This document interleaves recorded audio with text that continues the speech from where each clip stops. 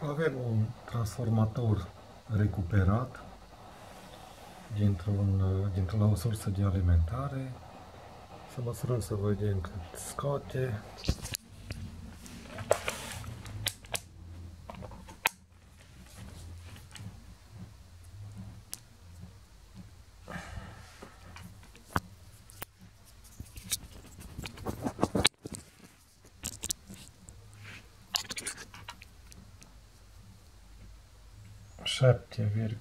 ,5 nu ne avantajează cu nimic.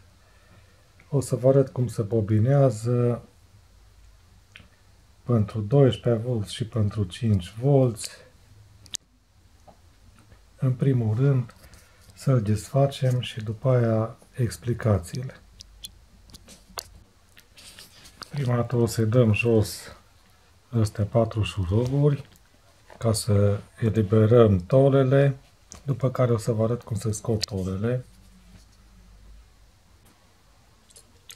Și l-am desfăcut de suporții de prindere. După cum observați, acesta este un transformator cu tole E plus I. O să trebuiască să scoatem toate tolele. O să vă explic după aia de ce. În primul rând o să forțăm, o să batem cu un ciocan, o să scoatem pe rând câte o tolă E, iar o tolă E de pe partea asta altă și tot așa, până o să reușim să scoatem toate tolele afară. Am adus și un ciocan. Deci la fiecare tolă E, aceasta e tola E, se găsește în continuare câte o tolă I. Pentru a putea bobina, efectiv trebuie să scoatem toate tolele E și I afară. O să fixăm o tolă aici, dacă nu cu șurubelnița, o să batem cu ciocanul până o să reușim să le scoatem pe toate.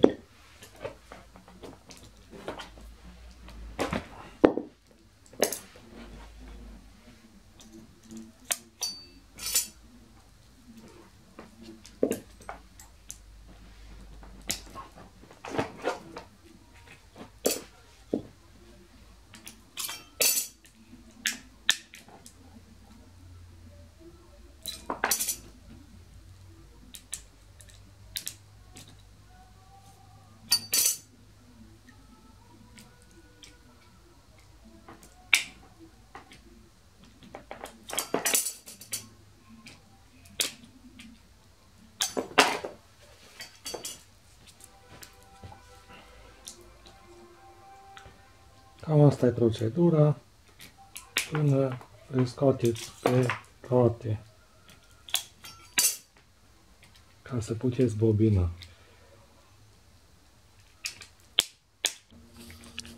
Le-am scos aproape pe toate, o să finalizez și operațiunea de scoatere. O grămadă de tole E plus I. Am dat jos și toate tolele. Acum o să desfacem izolația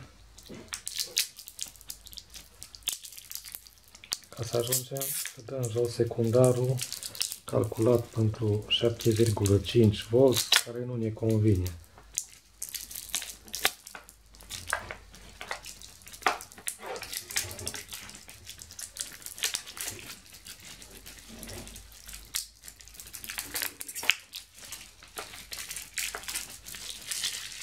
Ceea ce fac eu, nu fac și profesioniștii, asta e un hobby. Lucrez fără scule, nu am sculete bobinat. Sârma pentru bobinat e recuperată din diferite motoare.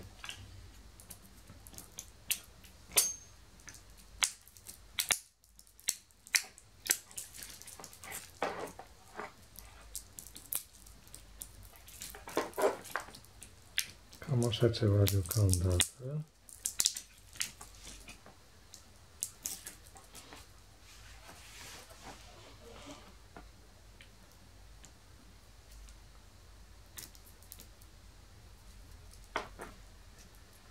Voi, dacă vreți să bobinați un transformator, trebuie să fiți siguri că pe primar are 220, deoarece 220 de volți, ca să nu mai fiți nevoiți să bobinați primarul încă o dată. Dacă nu are, atunci trebuie să-l bobinați după o metodă de calcul pe care o să vă prezint imediat.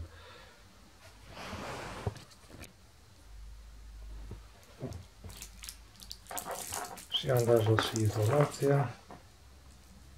Voi, când dați jos izolația, să aveți grijă să nu deteriorați sârma de cupru, mai precis emailul de pe sârma de cupru, pentru că dacă o veți refolosi, atunci se vor produce scurt-circuitări și transformatorul se arde în secundar. La primar nu umblăm, eu am măsurat înainte și am văzut unde se pune 220-ul. Am folosit o sârmă de aproximativ 0,5 mm. Și acum să vă explic cum se bobinează. Eu am pregătit aici un tabel.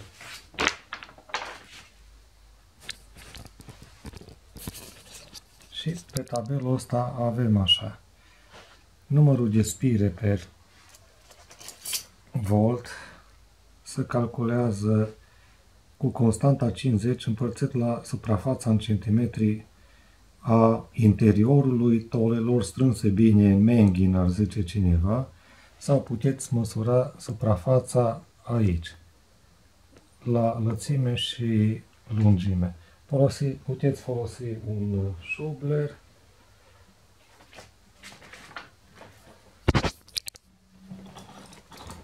În cazul nostru are 2,5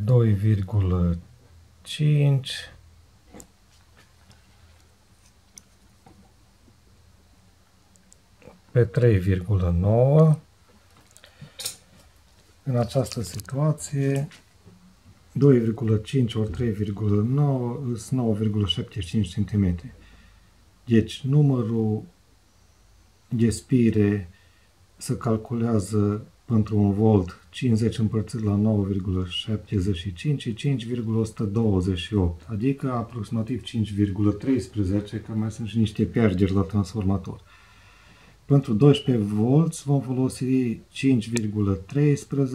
ori 12 volți, ar fi 61,5 spire, adică 62. Pentru 5 volți vom folosi 25,6 spire. Întrebarea îi, bine, dar ce sârmă de cupru folosim? Ce grosime? Este un tabel prin care curentul pe care vrem să-l obținem îi, bineînțeles, în funcție de diametrul sârmei și noi de obicei facem invers, că sârmă nu prea avem, numai recuperată, măsurăm sârma și atunci știm ce amperaj ar avea transformatorul. În cazul meu am o sârmă măsurată de 0,8, recuperată dintr-un motor, și pentru 0,8 aș obține în secundar un amperaj de 1,5. Bineînțeles că transformatorul trebuie să aibă o putere. Puterea primarului se calculează în funcție de secundar.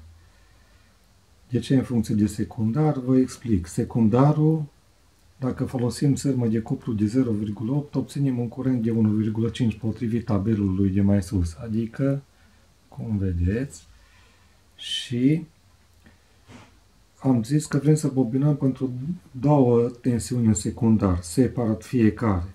Una de 12 V și una de 5 V. Puterea 1 ar fi, conform formulei, 12 V ori 1,5 is 18 W și puterea 2, 5 V ori 1,5 A e 7,5 W. Puterea totală a secundarului ar fi P1 plus P2, adică 25,5 W. Deci puterea totală în secundar ar fi de 25,5 W.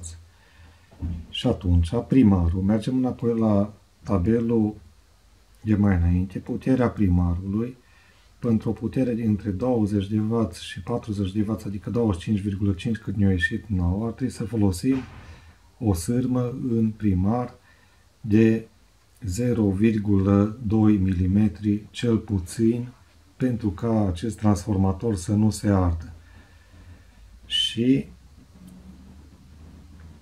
eu am măsurat înainte sârma și cam de 0,4 în primar înseamnă că nu se va arde, pentru că e foarte suficientă, mi-ar dezvolta cam 100 de W. Și dacă puterea debitată în secundară de 25,5 W, putem folosi consumatori care au putere de cel mult 25,5 W. Deci o recapitulare, așa se calculează numărul de spire pe volt, constanta 50 împărțit la suprafața în centimetri a interiorului tolelor strânse bine.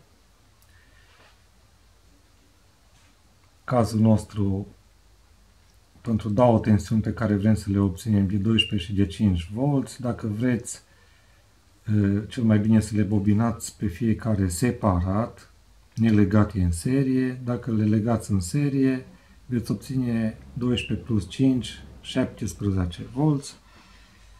De aici rezultă ce grosime de sârmă de cuplu folosim. Puterea primarului, care se calculează în funcție de puterea secundarului. Așa se calculează în recapitulare puterea secundarului. Se adună toate puterile din secundar, se obține o putere totală, din care rezultă puterea primarului și din asta rezultă ce sârmă trebuie să folosim în primar. Și acum să începem bobinatul. Eu bobinez cu mâna, nu am o mașină specială pentru bobinat, să fie spiră lângă spiră și cât mai bine strânse, să nu cumva să fie vibrații electromagnetice, pentru că altfel, dacă sunt, transformatorul va bâzâi și nu-i un lucru bun. El nu se defectează, dar bâzâie. Și să începem bobinatul. Începe totdeauna dintr-un capăt.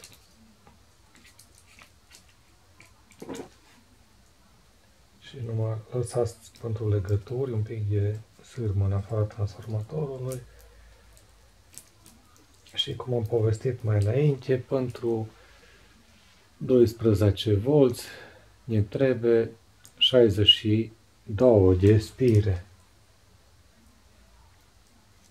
2,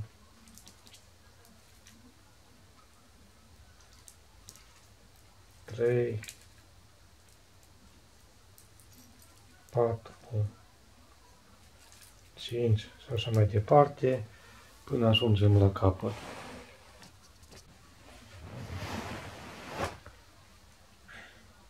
Și am bobinat pentru 12 V, 62 de spire.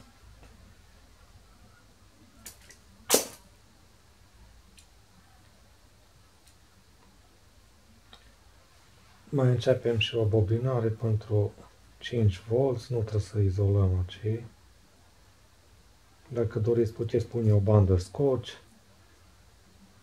Hai să punem.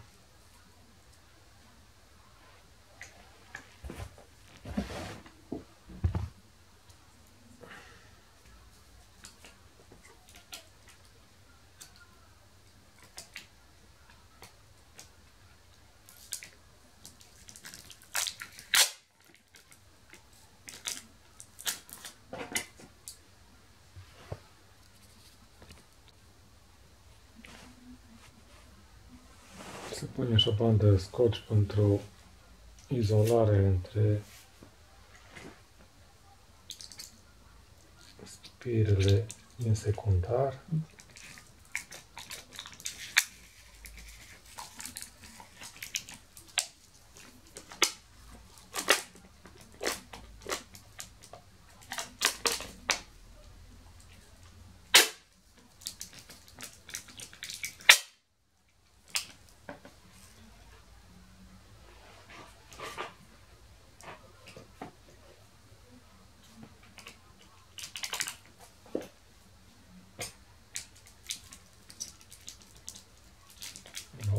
Și acum să bobinăm 5V.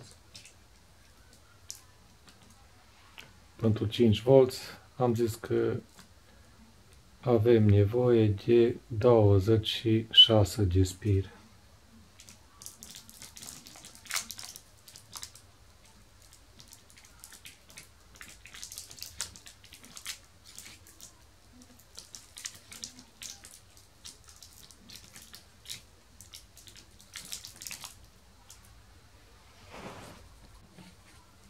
Cam asta e cu bobinatul. Izolăm iară din nou.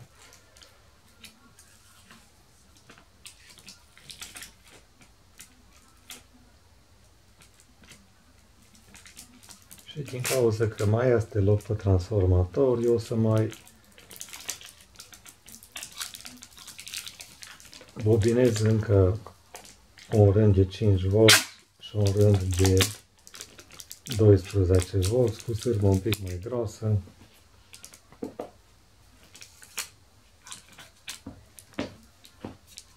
Că dacă este loc, niciodată nu se știe când ai nevoie și apoi să nu mai desfac încă o dată transformatorul ca să-l rebobinez. După ce finalizez bobinatul, o să vă arăt cum să introduce și tolele înapoi și după aia să facem măsurătorile.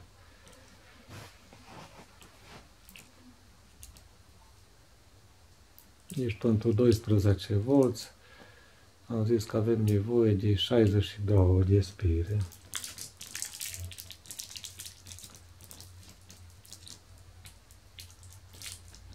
Bineînțeles că puterea în secundar o să crească în varianta asta în care am mai bobinat încă, dar oricum primarul dezvoltă o putere destul de mare care asigură funcționarea transformatorului în bune condiții.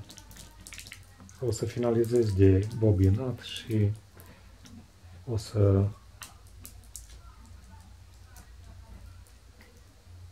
vă arăt cum să introduc tolele. Cam așa arată transformatorul bobinat, după bobina, transformatorul tot. Am izolat-o, verificat totdeauna cu o tolă E să nu fie sârmă care să fie agățată când băgăm tolele, să se aghețe în tolă. Am verificat cum trebuie și acum începem să introducem tolele. Se introduce una dintr-o parte, una din cealaltă.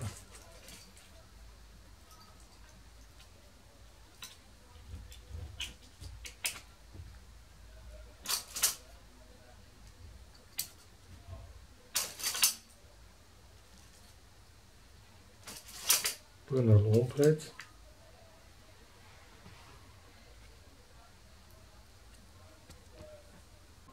Am reușit să introduc toate tolele Și acum o să încep cu tolele I, să beagă în fiecare spațiu și să bate cu ciocanul.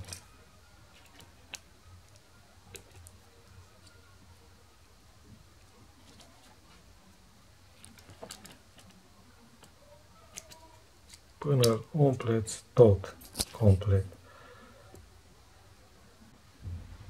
Cam așa arată transformatorul cu tolele bătute. Mi-au mai rămas două tole I care să pun pe capete și să prind cu suportul de prindere a transformatorului, să strâng bine în jurul voi. Da, cam așa arată transformatorul finalizat. Să legăm la curent și să-i facem proba.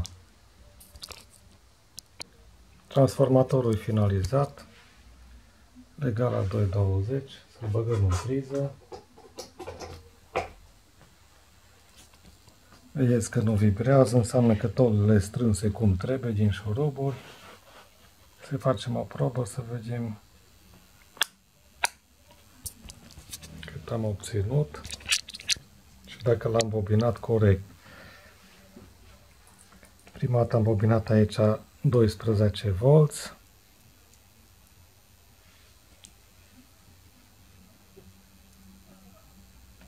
,8, probabil am pus cu o spiră mai puțin. Următoarea trebuie să fie 5.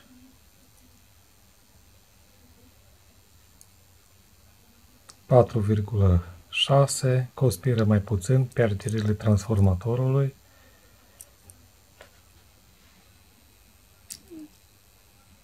Aici ar trebui să fie 12, 12,2 și ultima tensiune ar trebui să fie 5.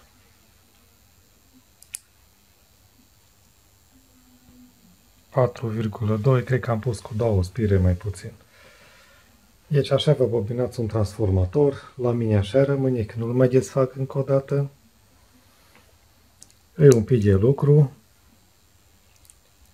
Filmulețul ăsta de prezentare e o bobinare hobby acasă, nu e făcută de profesioniști, bobinat cu ce avem, de până transformatoare recuperate sârmă sau din motoare, dar după cum ați observat funcționează.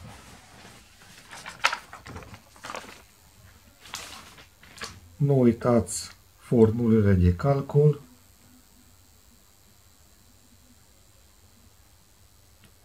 Și practic totul ar trebui să funcționeze perfect. Vă mulțumesc!